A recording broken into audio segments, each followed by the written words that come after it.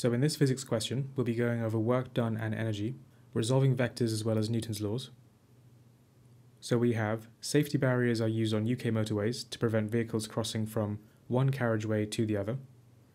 The barriers also absorb some of the kinetic energy of the vehicle and deflect the vehicles along the barrier. The standard test of a safety barrier uses a vehicle that contains dummies. The total mass of the vehicle and its contents is this, and the initial speed is this. And then we're trying to work out the initial kinetic energy.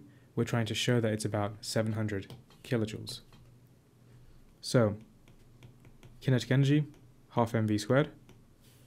The speed that we have is in kilometers per hour.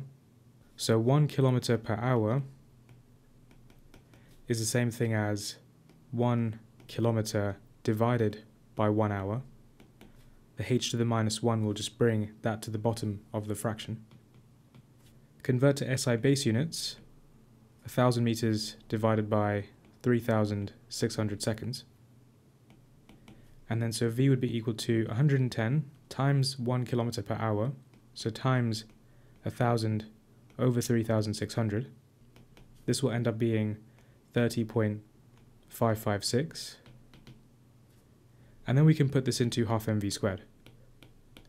So it'll be a half times 1.5 10 to the 3 times 30.556 squared, which would be about 700,000 joules. For part 2, we have the test vehicle hits the safety barrier at an angle of 20 degrees, as shown in the figure. Calculate the component of momentum of the test vehicle in a direction along the line of the safety barrier. And we want to give an appropriate unit for our answer. Okay, so our velocity, so here is our car. Our velocity is 30.556 meters per second at an angle of, as we can see from our diagram, 20 degrees to the horizontal. We want to work out the component of momentum along the line of the safety barrier, which means along this direction. So we have to resolve, first of all, our velocity in this direction. So if I draw a line down here, using SOHCAHTOA, this would be 30.556 cos 20, and 30.556 cos 20 is equal to 28.713. We want to work out momentum, so we just times that by mass.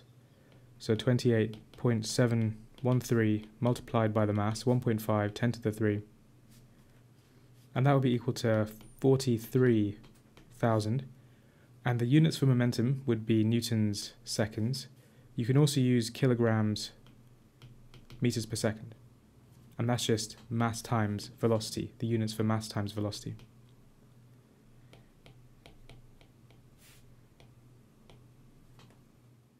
For 5.3, immediately after the collision, the test vehicle moves along the safety barrier with no change in momentum in this direction. And we're trying to show that the kinetic energy lost is about 80,000 joules. So we want to use half mv squared. The initial velocity, let's call that v1.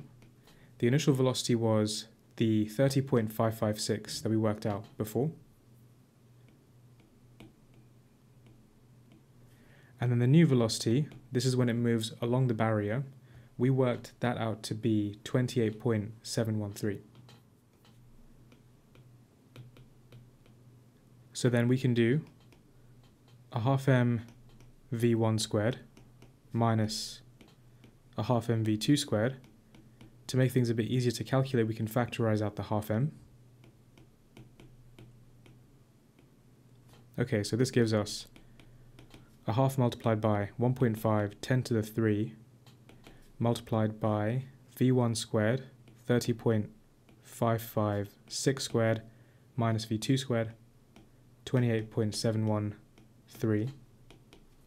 And that gives me 82 kilojoules, which is about 80.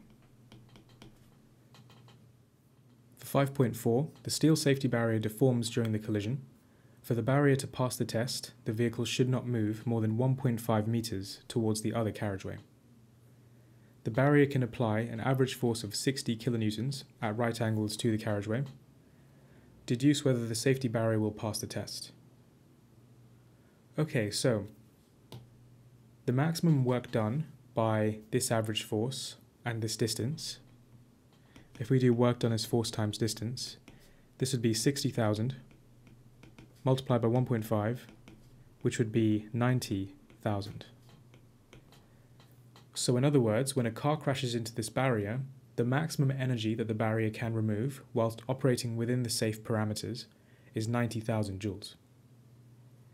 In our scenario, the energy that we have to dissipate is 82 kilojoules. So therefore, in this case, the barrier does pass the safety test, as the maximum amount of energy that can be dissipated is greater than the energy required to be dissipated in this scenario.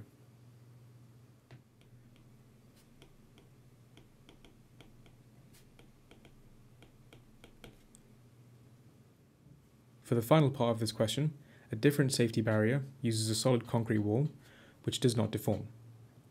The same standard test is carried out on a concrete wall. Discuss which type of barrier will cause less damage to the dummies in the test. Okay, so to have less damage to the dummies in the test, the force that they experience has to go down. So in order for the force that they experience to go down, we have to consider this equation here. Force is rate of change of momentum, delta P over delta T. The change in momentum of the dummies cannot change. They're traveling at a certain speed to begin with. It was about 30 meters per second, and they will in the end come to rest. So their change in speed, and therefore their change in momentum, does not change. So the only way that we can assess whether or not the force on the dummies will change is by seeing if the time of the collision will change. For a solid concrete wall, as you could probably imagine, the time of collision will be very short. If you were to have a steel barrier which deforms 1.5 meters, the time of collision is extended. If the time of collision is extended for the steel barrier, if delta T is bigger, that means the force will go down.